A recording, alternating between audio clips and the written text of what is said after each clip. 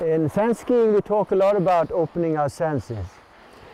And it's because when we open our senses, we relax the mind, we get away from the thinking and we land in the body. We get away from the normal evaluation into just observing and experiencing how the body feels. Stand up a little bit now, and now you don't feel any pressure on your shin bones, right? And you go forward again, and you feel the pressure on, just stay forward with your body weight. So you sort of memorize the pressure on your shin bones. This is what I'm after. Recreate the pressure on your shin bones just by not leaning forward, just pressing your knees forward. If we have this pressure on the shin bones, it will make it easier to turn too. So that's the reward of it.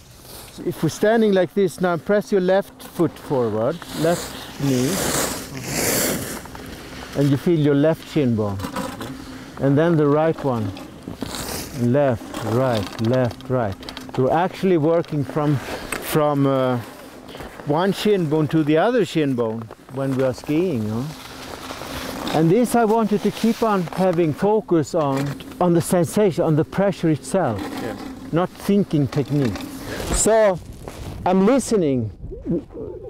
We're becoming better and better on listening what's happening in the body and inside the ski boots especially. Where I have my balance. How is my position? Am I forward or am I on my heels? The body weight is on there. Yeah. And take your upper knee down. Push your knee up towards the mountain without moving your weight there. Now slowly, which muscles do you use when you do that movement? Just feel those muscles.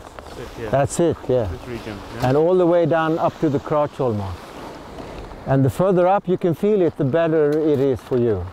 Because this is a control for the subtle, the parallel. Many people experience that it's easier to turn in one direction than in the other direction. Maybe transfer more the sensation of how do I feel in my body when I turn in my good direction. Yeah.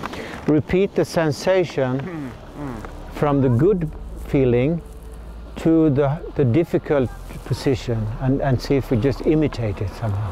This listening we are learning through by practicing these exercises, and then when we are skiing we are taking this listening with us.